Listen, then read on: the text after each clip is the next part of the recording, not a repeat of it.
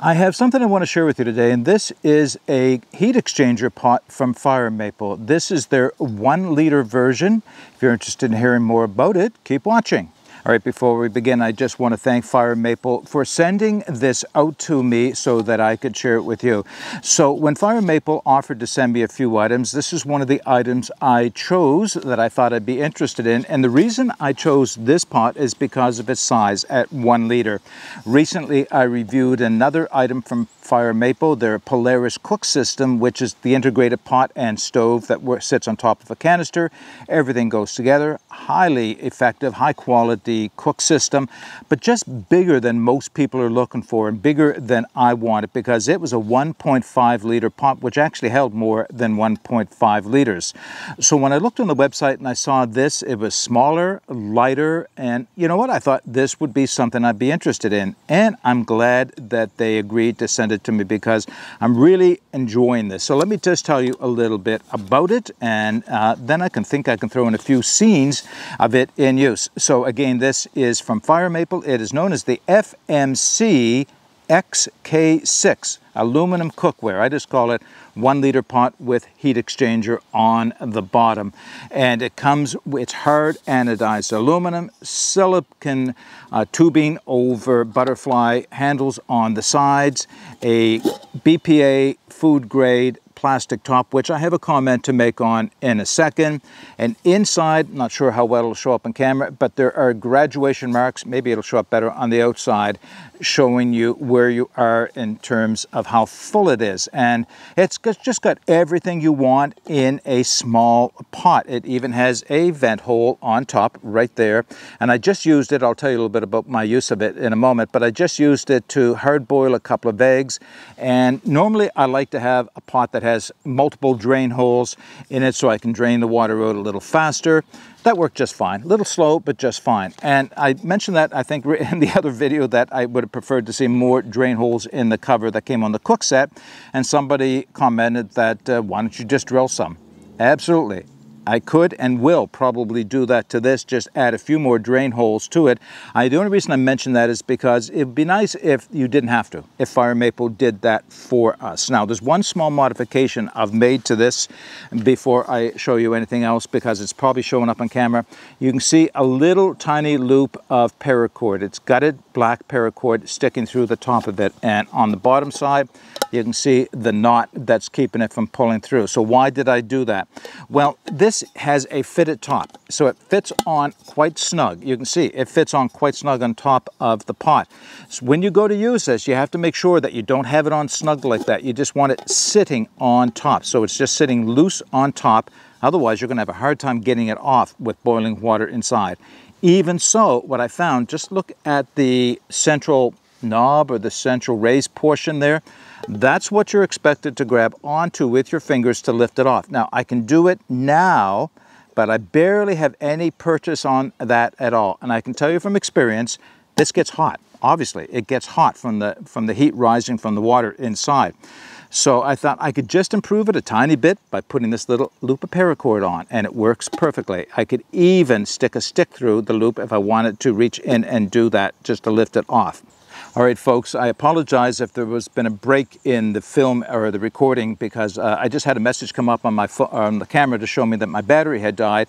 So I'm making a guess at where the battery died and trying to backtrack to that. So I've replaced the battery, so let's get started. So I'll start out with just a description of the pot itself. So the pot itself is made from aluminum. It is hard anodized aluminum, so it is light like titanium, yet strong like stainless steel, and cheaper than both of them, to be quite honest. So let's do some weights and some sizes. So the weight for this pot is 6.7 ounces or 190 grams. The size is 4.5 inches in diameter, which is 115 millimeters. It is 5.2 inches tall, which is 133 millimeters. And as I mentioned, it will hold 33.8 ounces of water or fluid of any type, or 1 liter, right up to that mark right there. So again, I got this because of that heat exchanger, but does it make a difference? And that's what I wanted to find out with this pot. Okay, so I did some testing. So one of the tests I did was with my Polaris remote cast canister stove, also from Fire Maple, and I just did a very quick test on this just to see what kind of a difference it would make. And here's what I got. The pot I compared it with is the Lixada Titanium 1100 milliliter pot. Very close in size and weight and volume to this pot, but it does not have the heat exchanger. So I just used 250 milliliters of water, 1 cup of water, and what I got is in the Lixada, it came to a boil in 1 minute, 18 seconds. Consumed 8 grams of fuel. I was actually a little bit surprised by that, but that's more of a comment on the stove than it is on the pot.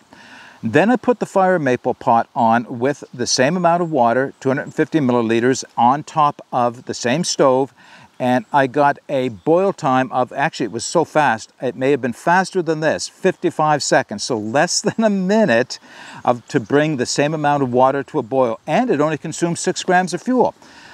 Okay, so I think that's pretty impressive all by itself, using it with a gas canister stove. So it's good to know that the heat exchanger is capturing the heat produced by the stove. But that's not the only test I did with it. I also used it with an alcohol stove. Now here's the combination setup that I had. I took out my titanium Firebox Nano.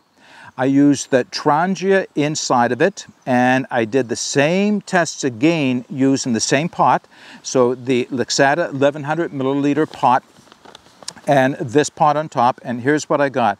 Again, 250 milliliters of water using the Trangia. It came to a boil in 4 minutes and 46 seconds with using the Lixada titanium pot. Reasonably fast, yeah, but 250 milliliters of water, that's not 2 cups, that's only 1 cup, so I wouldn't call that extremely fast. So I did the same test again using this pot, and the water came to a boil in 3 minutes, 36 seconds. So more than a full minute faster with the heat exchanger.